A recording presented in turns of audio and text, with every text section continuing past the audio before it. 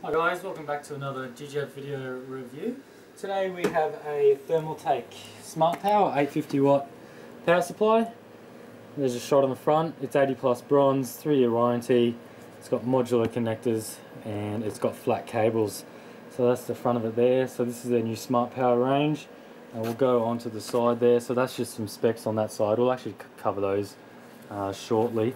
And then on the back we have some more info here. So you can see it's 100% high quality Japanese capacitors, industrial grade protection, and it's got an ultra quiet 14cm fan. It's got flat modular cables. It's got modular cable management, as you can see there. I believe it's not fully modular. It still has your standard 24 pin, and it may have 1 or 2 PCI Express actually built in.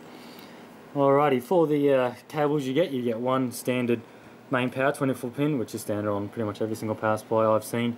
You get one ATX 12 volt, that's your EPS, so it's a breakable 4x4 pin one. And we have 4 PCIe, so these are your 6 with the detachable or attachable 2 pin to make it 8 all up. And then we got 5, what do we have? 5 pin SATA, we have 9. And your 4 pin peripheral is 6. And then we have your 1 floppy drive adapter, which you get that plugs into a Molex. Moving up the top to the output voltages and wattage, we have 5 volt is 25 amps, 3.3 is 25, so this is pretty much standard for most power supplies. The main concern that we look at is your 12 volt. So we have a single rail at 70 amps. I prefer a single rail. If you're running hard drives and things like that, running a single rail is good, as you don't need to divide each component up. And your minus 12 is 0.8, and then your 5 volt VSV is 3 amps. So that's pretty much that on the power supply. I think I covered everything there.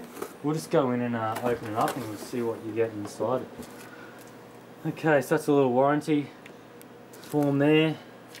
Okay, I think with like most Thermaltake products, you get this little brochure that folds out. It sort of tells you quick installation and all that.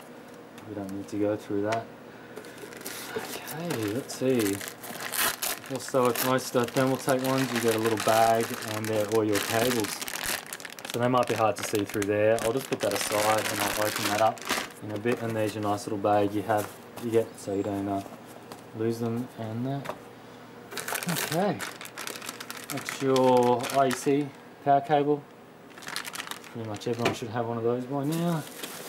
And here's the power supply itself. So put this box away. Okay, I'll undo this twisty tie. Okay, moisture bag, don't need those.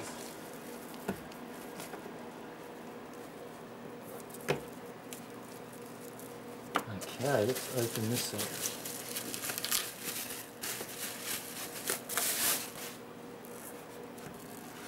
Okay, so that's it there.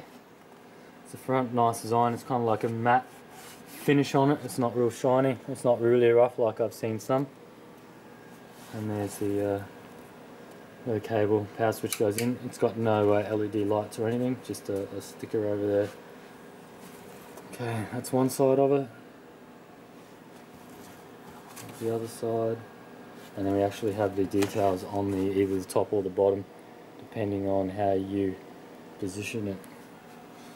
Okay, so we'll just go through the cables. That's those cables there. I'll just grab a tape measure and we can go through the lengths of these cables, because these are particularly important if you've got a large case or you're routing these for a server or something. You definitely want to make sure they reach.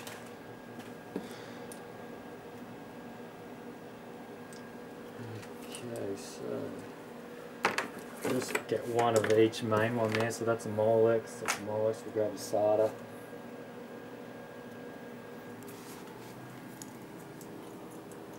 Alright, I'll just plug these in. So I don't know if you can get a shot on the connectors there, but it's pretty standard. Red is for your PCI Express VGA cards, and then black is all standard for your peripherals, for your SATA and your Molex. Let me just check. PCI Express ones.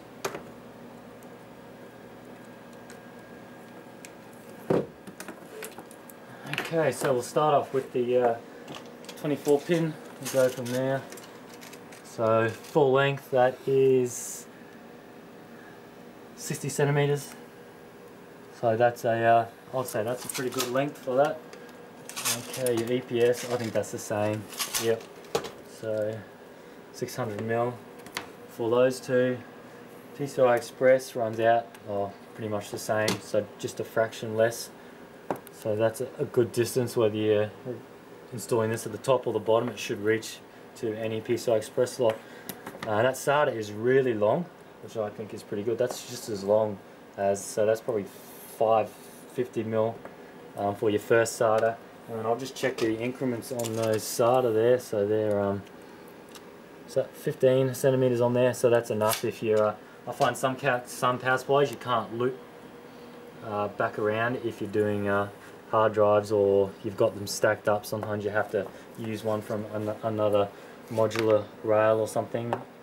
Right, that's the same as that one there. And then your Molex I think is going to be the same as the SATA.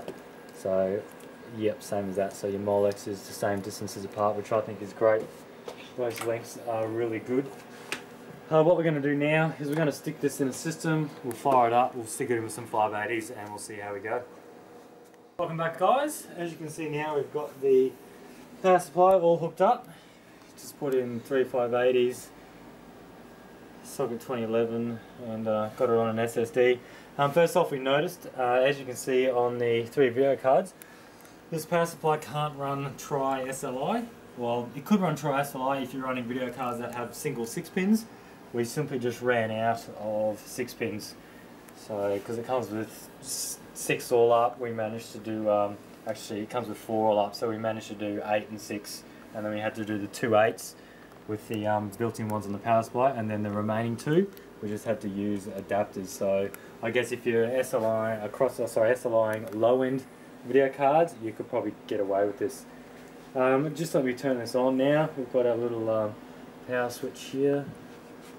We'll fire this up. And we'll just check the wattage while that's booting up, probably about 200 watts or something. It is fairly hot in here, so the fans are probably going to be at a full bore.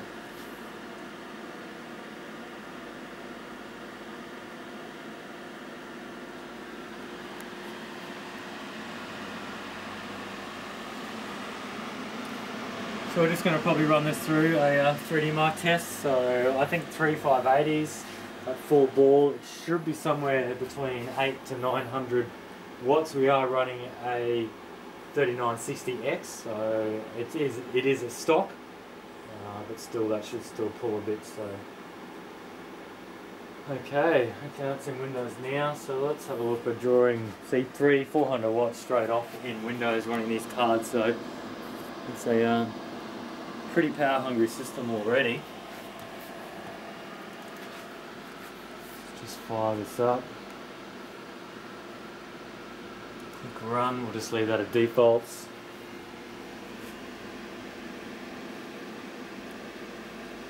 Alright, let's just head over to the power meter.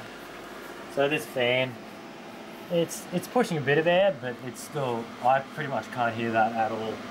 Not over the VGA fans and the CPU fans. So that's loading now and it's at nearly 500. So this power supply is rated at 850. It's on their website under the specs. You can do, I think, 1025 or just a tad over 1000 at peak.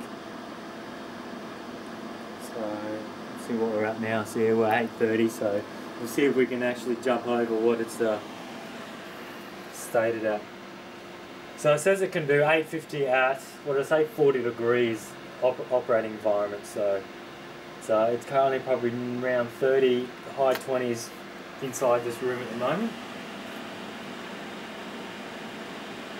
So what's that drawing now? So yeah, that's at 863, 862. So there's no doubt that, unfortunately, I don't have another 580 to put in here.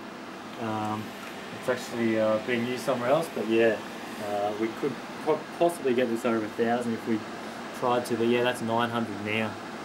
I have no doubt that this could run up to its what it says its peak can do.